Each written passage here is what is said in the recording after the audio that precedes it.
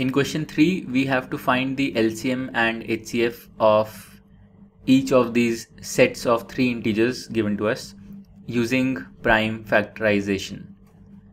So let's start with the first set of integers, which is 12, 15 and 21.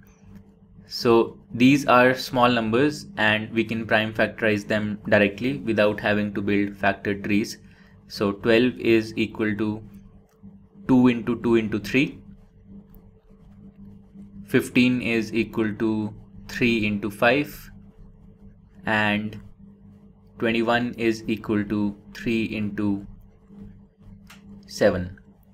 Now to find the HCF is the product of the smallest power of each prime factor in the given set of numbers. So we see that only 3 is the common prime factor in the 3 integers, and 3 occurs once in each of these 3 integers.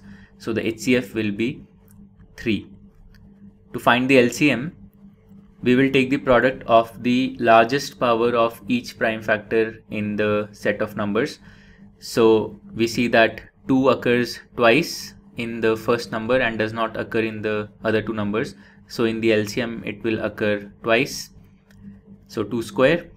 Then 3 occurs once in each of the 3 numbers, so in the LCM it will occur once.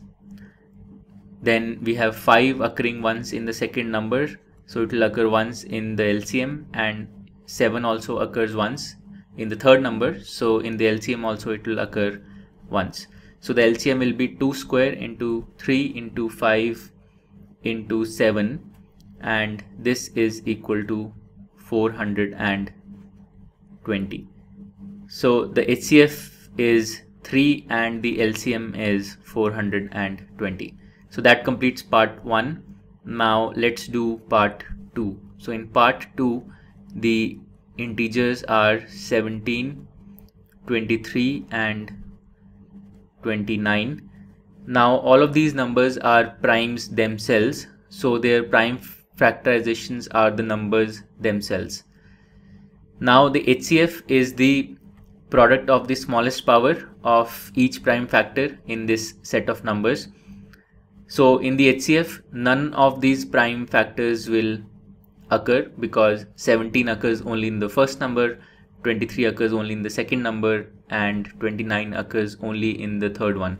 So the HCF of this set of integers is simply equal to 1. Now the LCM will be the product of the largest power of each prime factor in this set of numbers. So for the LCM, we see that 17 occurs once in the first number, does not occur in the other 2 numbers. So 17 will occur once in the LCM. Similarly, 23 occurs once in the second number only and does not occur in the other 2 numbers. So 23 will occur once in the LCM. And similarly 29 occurs once in the third number and does not occur in the other 2 numbers. So 29 will occur once in the LCM.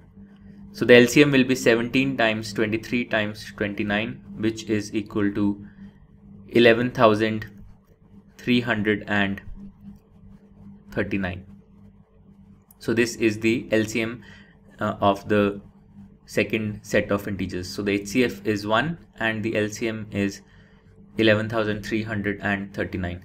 So that completes part 2. Now let's look at part 3.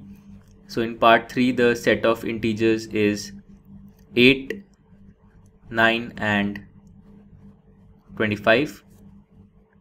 Now once again, these are small numbers and we can prime factorize them directly. So 8 is equal to 2 into 2 into 2. 9 is equal to 3 into 3. And 25 is equal to 5 into 5. Now the HCF, for the HCF we see that these 3 numbers have no prime factor common. So their HCF will be equal to 1 because they have no prime factor common. And for the LCM, we see that 2 occurs thrice in the first number. It occurs thrice in the first number. does not occur in the other two numbers. So in the LCM it will occur thrice. 3 occurs twice in the second number but does not occur in the other two numbers. So 3 will occur twice in the LCM, and similarly 5 occurs twice in the third number but does not occur in the other two numbers. So in the LCM also it will occur twice. So the LCM is 2 cube into 3 square into 5 square, or 8 into 9 into 25, and this is equal to 1800. So for the third set of integers, the HCF is 1 and the LCM is 1800. And with that, part 3 is completed. So this is how you can solve question number 3. To learn more about how QMath can help you crack school and board exams, explore QMath Leap, a live online classroom program run by highly experienced and committed teachers.